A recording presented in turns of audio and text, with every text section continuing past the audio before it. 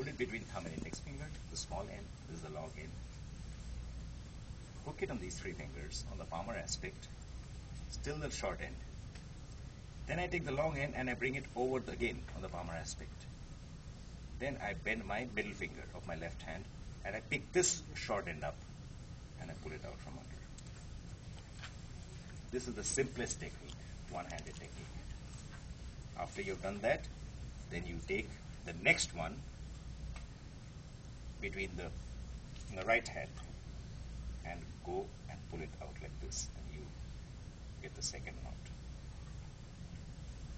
So start doing it. You will face problems, and I'll guide you along. I'll